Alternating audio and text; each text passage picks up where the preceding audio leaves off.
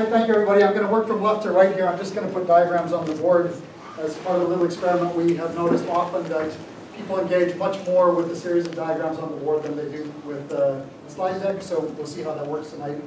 How many of you know what peace looks like? This is actually kind of a problem that we have.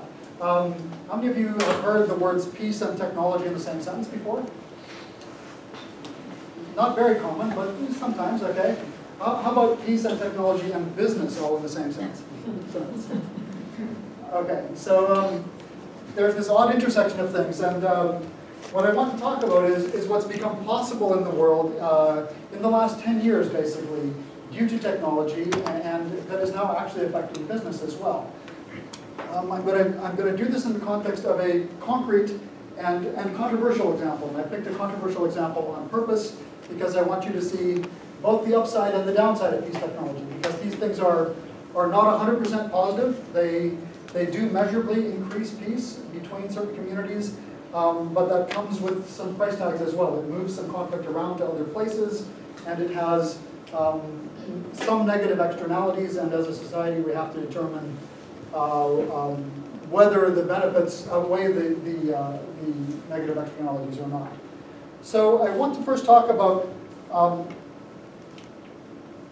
an engineering paradigm here that my colleagues from the Center for Design Research use. In order to do design and engineering, first of all, you have to be able to observe a phenomenon. And we all sort of, like pornography, we all sort of know peace when we see it, but it isn't really well defined in many cases. And so the first challenge is here with peace is actually observing it and understanding what we observe. I'll give you a model for this in a moment. Once you can observe things, that allows you to instrument that phenomena. If you can instrument it, that in turn allows you to analyze. And if you can analyze well, that in turn allows you to intervene. And when we talk about peace technologies, we're trying to get here to actual technological interventions to measurably increase peace. Now, for most of human history, I want to suggest to you that one way to model what peace looks like, and I want you to think of it in terms of verbs, actions, behaviors. There are a set of peaceful behaviors, and they often have the general appearance of this. We have person A, we have, let me draw them differently, person B, and we have an episode of engagement between them. And that episode of engagement historically often takes the form of some of our old convening technologies, and notice that these are all exchanges of energy in some sense or other. We have person A might offer food or beverage or often alcoholic beverage. Don't underestimate the effects of alcohol on peace. It might also be in the form of warmth. We have spent thousands of years gathering around campfires together. It might be in the context of shelter. And what you notice in many of these kinds of episodes of engagement, you see people with group differences. And those differences, those group identities, sociologists refer to these as the big 8. How many of you want to guess at what some of those are? Things that our brains notice right away about each other and how we're different from each other. Color. So ethnicity or race is one obvious one, yes. Gender. Absolutely. Cosmologies. If you hang out often enough, yes, that tends to be 7 or 8. If you have enough conversations, you notice worldview differences. That they might be either religious differences or worldview, or however you want to term that, or political orientation as well, whether you are generally liberal or conservative. What about age? Absolutely, age is a very big one. Class. There are a couple of, in general, people would talk about socioeconomic status of some kind or other, but yes, class is one way of describing that. If I just put SES, does everybody know what that means? Socioeconomic status, okay. These are some of the big ones. There's a couple of other ones. There's a little bit of debate about what these are, but in general, there's a consensus that our brains are wired to notice big categories of difference like this right away. Okay, language, by the way, is another big one. And then... How about intellect? Certainly there to some degree. You generally have to have a lot of interaction before you start picking that up with somebody. But one of the other big ones that there's some consensus on is the survival of our species depends on noticing mating opportunities, and so we pay some attention to sexual orientation. That's often one of the ones that occurs now.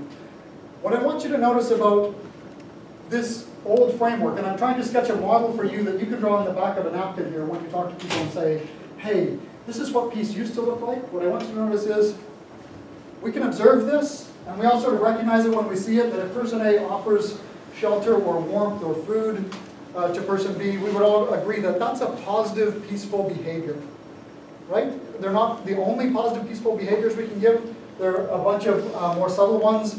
Before we usually get to this kind of an exchange, usually there's things like eye contact. There's things like expression of openness or happiness, or then there might be language, a greeting, some sort of so forth. Each of these would be an episode.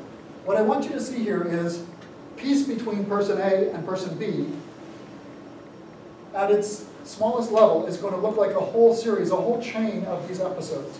And so if you get an episode from person A and then person B reciprocates that episode, now you have an interaction.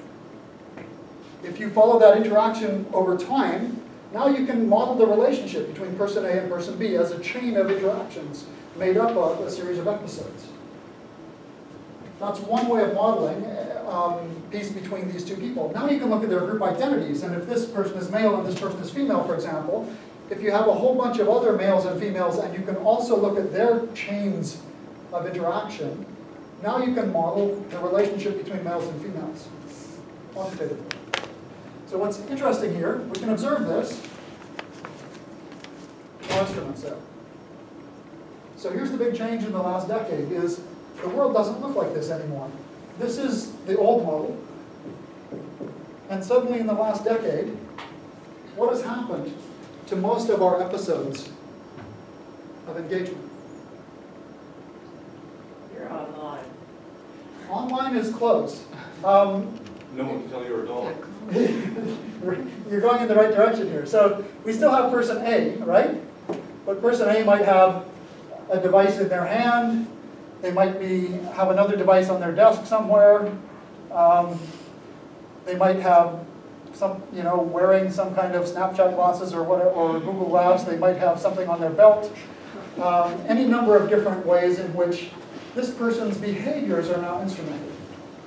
And of all the behaviors they can do that these instruments can pick up, some of those behaviors are social behaviors aimed at somebody else. And so suddenly, each of these things is connecting to a whole cloud of what we call mediating technologies. And there's a slight distinction there. Not quite the same as media, and not quite the same as mediated technology, but what these are is, somebody give me some examples. Yes, Facebook is one. Facebook is one layer in this stack. Email. Email is another one. Skype is another one, exactly. They're not just communication technologies. They're not just social media. How many of you used Google Calendar to put the laser talk on your calendar tonight? That was a mediating technology between you and Piero. How many of you used Google Maps to get here? That was also a mediating technology between each of you and everybody else in this room. So we're going to see in a moment that mediating technologies come in levels of quality in terms of the quality of engagement they enable between people. But you now have person B now might be where? Exactly. Be on the other side of the world, right? What's different about this picture than that picture? The big difference in the last decade is this. We basically built an external lab in the world and we've instrumented it. And we can now get a huge sample size of any two groups we care about. And we can look at episodes of mediated engagement. More and more of our human episodes of engagement are mediated. We can look at episodes of mediated engagement second by second, minute by minute, over huge sample sizes between almost any two groups we care about. Not everybody yet, but more and more people every day. The first thing that's interesting about that is, what happens to those group identities? It turns out that instrumentation helps us see that we have way more group identities than that. Anybody want to guess at a much higher resolution group identities? Manner of dress. Exactly. A whole lot of this, by the way, is bought and paid for by the marketing business and the advertising business. Most of us belong to certain group identities. You know, I buy these jeans, not those jeans. I wear a sweater, some people don't. You wear one kind of watch, I wear another kind of watch. I buy one kind of phone, you buy another kind of phone. And these are actually high resolution group identities. They're not the only ones. But the thing is, we have data on a whole bunch of those. But what are some other ones? How many of you are parents? How many of you are parents of more than one kid? How many of you are parents of a boy and a girl? Each of these is a group identity. How many of you are parents of a boy of one age and a girl of another age, and whatever those ages were, that's another group identity. If your daughter happens to like pink Disney unicorns, that's another group identity, and you as the parent of the daughter who likes pink Disney unicorns now belong to that group identity. Do you see what I mean? These are quantifiable with high levels of precision group identities that were invisible a decade ago. And what's really interesting, there are a whole lot of people spending a whole lot of money trying to figure out the moment you're going to leave one of those groups and join another one. But those identities are not available back then. Exactly. They weren't available there at all. These are all new and novel. We couldn't see any of this before. Some of this, there were more group identities than were visible then, but in fact we're coming up with whole new categories of group identities that didn't exist until recently. So we have this ability, first of all, to see with much higher resolution what our group identities are. We have this capability, secondly, to see more and more of our episodes of engagement that cross those group boundaries. And so what's novel about this world, once we can instrument this, what do we get out of this? We get data like we have never, ever had before about every single episode of engagement. Because what do all of these technologies put out as a byproduct? They put out engagement data. Every time you send a text, every time you send an email, every time you view something on Facebook or like something or post a comment, and by the way, on any other platform too, I just use Facebook as an example. And that engagement data usually has a bunch of your group identities attached to it and a bunch of somebody else's group identities attached to it. What that data does, for the first time ever, allows us to model the relationship between you and person B, whoever person B is. That modeling capability lets us simulate all the different things your relationship could be between person A and person B. All the different ways it could go, what some of the different interventions might be that would improve it. And that simulation capability lets us harvest the best interventions. There's a whole series of different intervention design possibilities here. And we can take those intervention designs and plow them right back into the stack. And what's really cool about these kind of experiments, by the way, that's just an experiment design, and the hypothesis is if we change the technology this way or that way, would it change the relationship between person A and person B in a positive way? And the answer is now we can do thousands of these kinds of experiments. It's perfectly possible, and it's perfectly possible to see sometimes within minutes if it moves the needle on your relationship with any group you care about. So that's an intriguing new capability. If we now take those episodes of engagement and start looking at how to represent them, Usually when people talk about peace, what they're talking about, if we put quality of engagement on the vertical here, and here is 0 quality of engagement, and here is negative quality of engagement, and if we put quantity of engagement on the horizontal from none to lots, being very specific here, typically what you notice when a relationship is going south between any two people, when a relationship is going south between any two groups, obviously what's happening is it's going south between a whole bunch of individual people from those groups. When you start charting that over time and you look at, something bad happens here at time 1, and then something worse happens here at time 2, and so forth, and you follow this down, and you start seeing, in that scatter plot over time, you start seeing a trend line that you can abstract, and you can say, oh crap, this relationship is headed. By the way, this is a tightly constrained design space. If things keep going this way, sooner or later that engagement will terminate. One or both parties will destroy each other. That's how these things work. That's my attempt to draw a mushroom cloud.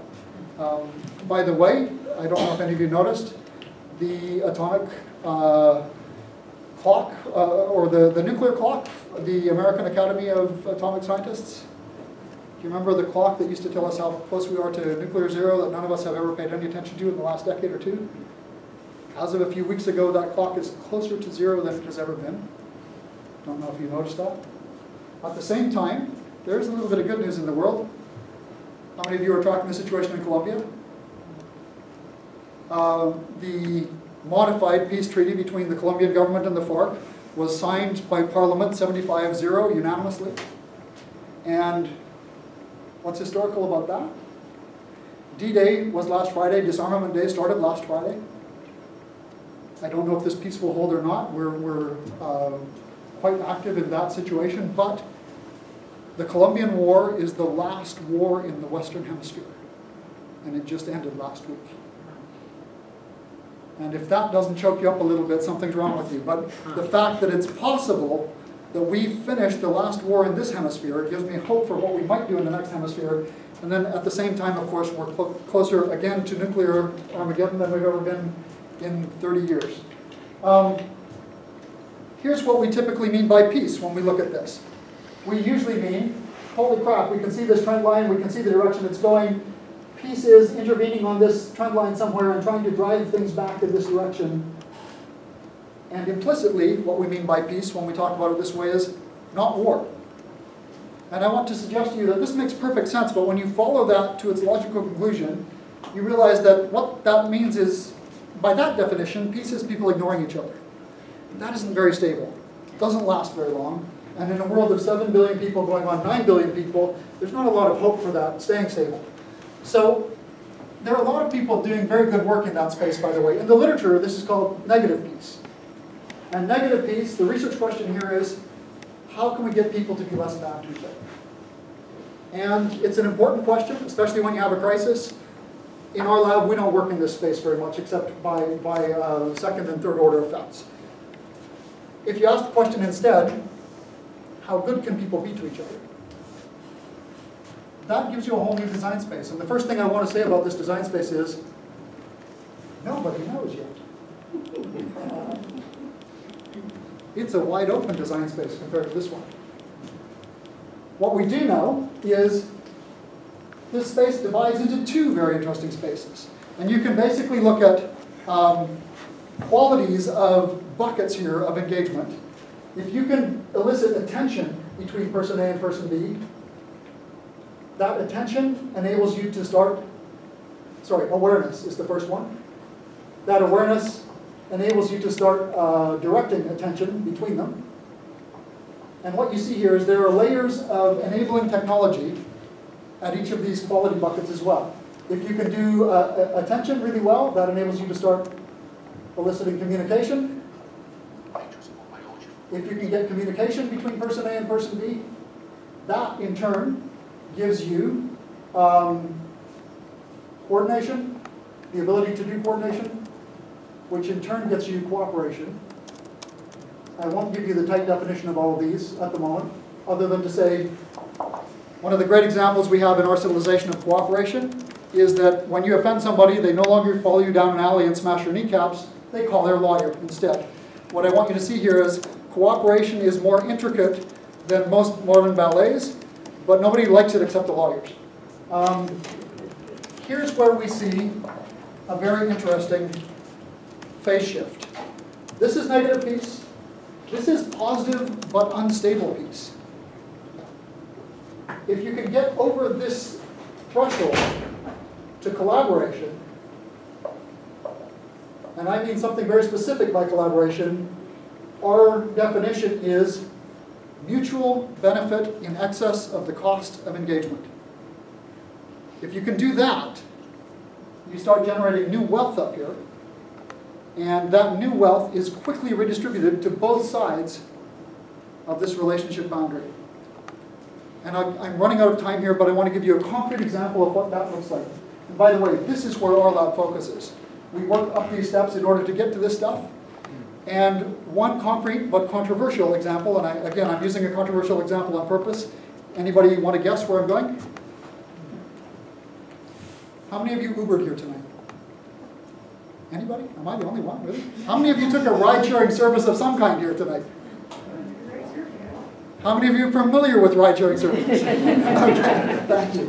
When you get in a car with a driver, Uber, I want you to think about this from here on out. Uber is a peace technology. Uber has enabled you and a complete stranger with a bunch of very different group identities from you to discover each other, to discover that you can create benefit for each other, to coordinate your activity, to get them to come find you and pick you up, to create benefit for each other that has an economic value, and that, by the way, is crucial and beautiful because that gives you scalable peace. And that economic value means that Uber enabled you to trust each other enough to get in the car, go for a ride, and in that 7-minute drive, we can measure exactly how much new wealth you were able to create for each other. You saved money, that driver made money, Uber made some money as well, and that gets reinvested in making the next episode even better. So Uber has amazing peace data, so do a bunch of other technologies, and if you want to find out about the controversies and the problems that go with that, and the costs that go with that, Piero will have to invite me back again for another talk on this. Thank you very much.